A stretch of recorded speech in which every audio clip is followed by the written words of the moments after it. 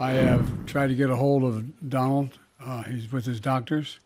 Apparently he's doing well. There's no place in America for this kind of violence. It's sick. It's sick. The reason why we have to unite this country.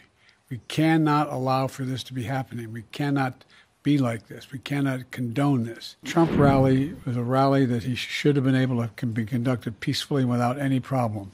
But the idea that there's political violence or violence in America like this is just unheard of. It's just not appropriate.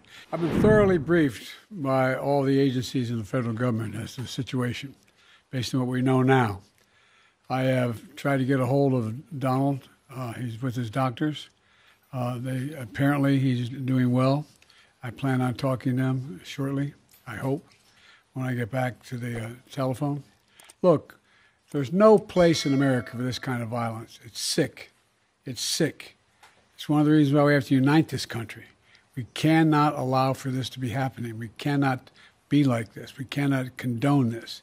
And I want to thank the Secret Service and all the agencies, including the state agencies, that have been engaged in making sure that the people and we have more detail to come relative to other people maybe injured in the audience.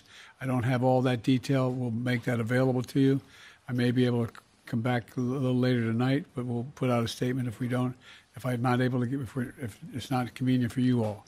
But the bottom line is that the Trump rally was a rally that he should have been able to be conducted peacefully without any problem.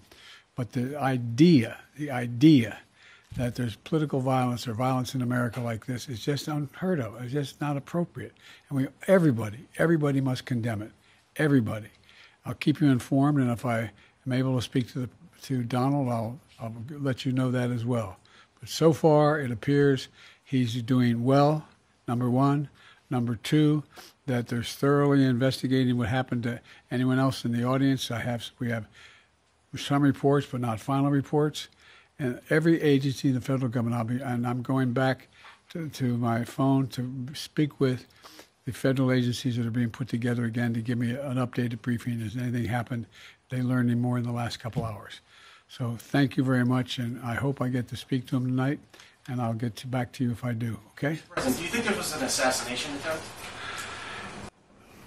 I don't know enough I have an opinion, but I don't have any facts. So I want to make sure we have all the facts before I make any more comment.